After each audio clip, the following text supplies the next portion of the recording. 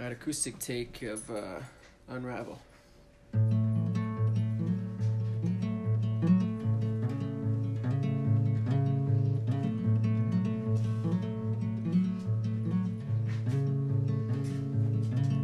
So you have to pull the thread sometime. 'Cause if you don't, never learn your mind to pull this thread for you. So I'm Jesse Colten, I'm 30 years old. Start over.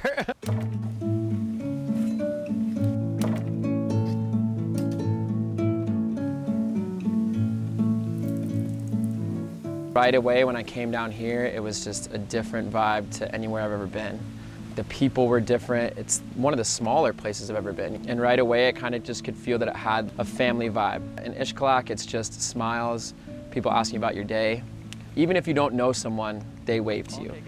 If you know someone, you stop and you talk to them, period. Like it's rude not to, right? Even if you barely know. When I first came down here, I also didn't speak Spanish. Like barely any, you know, like kitchen Spanish, some fishing Spanish, but really not much. And I worked hard at that. I worked really hard at that. Sí, diferente color, se corta muy corta. Okay, gracias. Gracias, Minnie. Sale, hasta luego. Oh, we got that cheesecake fresh. Boy, did I tell you this is my favorite, right? And also when I was down here, I met a group of independent guides that really had nobody marketing for them and really had nobody pushing fly fishing for them, but they were all really talented, really experienced, and were in a good part of their careers. So I was lucky to have that guide pool, and that's when the wheels started turning for me about starting an operation here.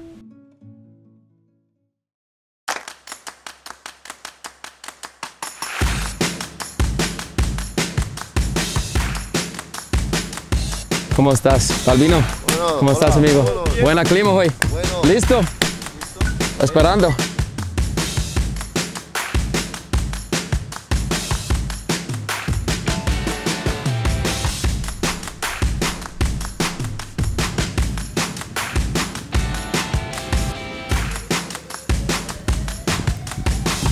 Yeah, I saw his tail.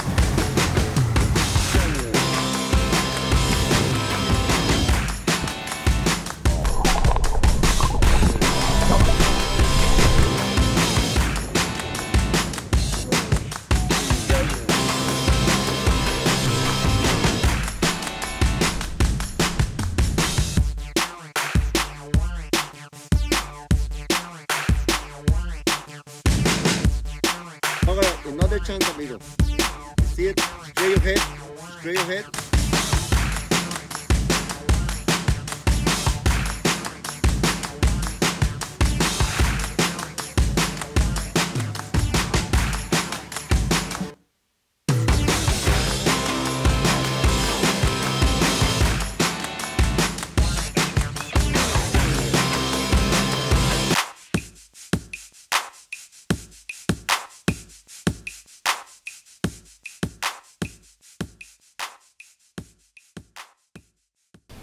He like to go fishing all the time. He love to what he's doing. So I think he's really nice. He can talk to the guys all the time, all the clients. Yeah. I have it rented till the 20th, but maybe we can go over and talk to Cecilia.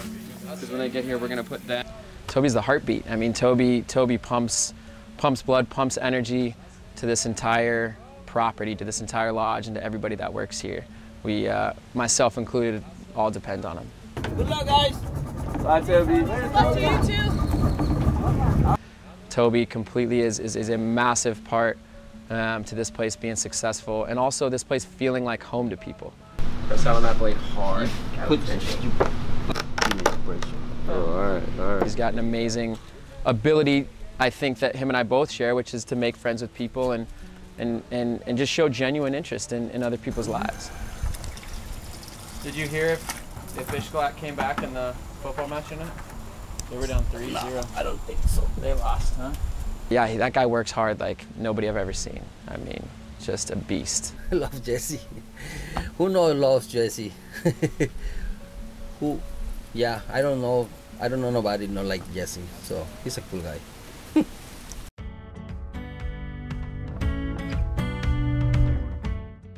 to come into a small town with a language barrier that's huge, almost no experience, is a kind of a testament of his understanding of people and kind of the value of relationships and friendships and building things that are bigger than just a lodge. Yeah, right. I got to see from the ground up of Jesse's whole growth through this program and growth through this culture, and it's been cool. It's been fun to watch. I mean, he came down here with as much Spanish as I have, which is nothing, and he's put the language together real quick, and it's been an effort that he's been willing to put into this, and you see it when you come down here. You see his relationship with everyone and how much people here appreciate him just as much as he appreciates them and the work that they do.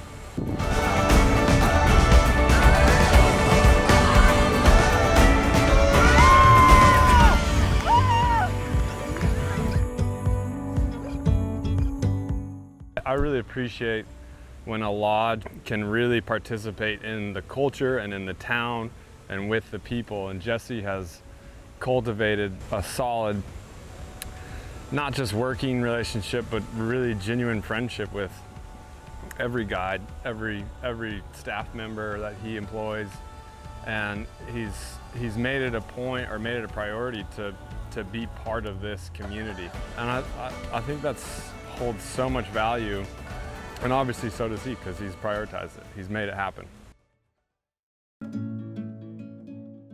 I was a good student, but I wasn't driven in the sense that I wanted to be a doctor or a lawyer or a politician or an engineer.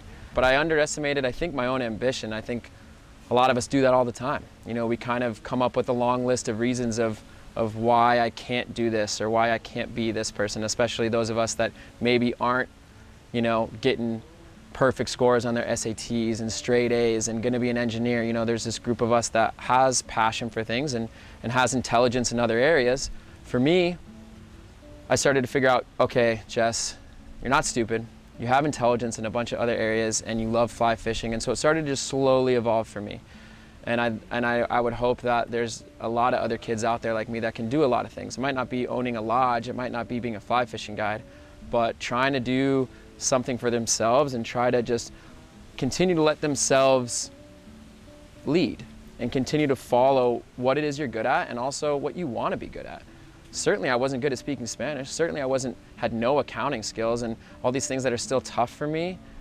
But the fact that I love what I'm doing so much has finally given me some drive that maybe I lacked in chemistry class. You know, like that flame never lit up for me. But once I was able to correctly find my motivations and really have something I wanted, man, it started to light up. It started to light up. And so that's the goal, I think, for a lot of young people, is figure out what is going to motivate you correctly and figure out what it is that you really do want.